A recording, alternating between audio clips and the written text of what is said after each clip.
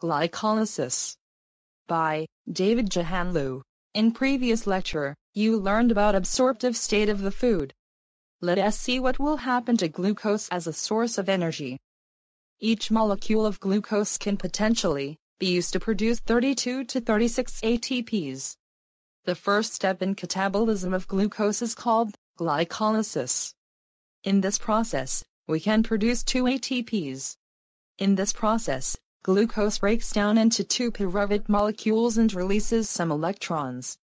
Pyruvate and electrons are important to provide ATP in the next phases. Glycolysis is happening in the cytoplasm of the cell. The pyruvates and electrons can enter the mitochondrion for the next phases of ATP production.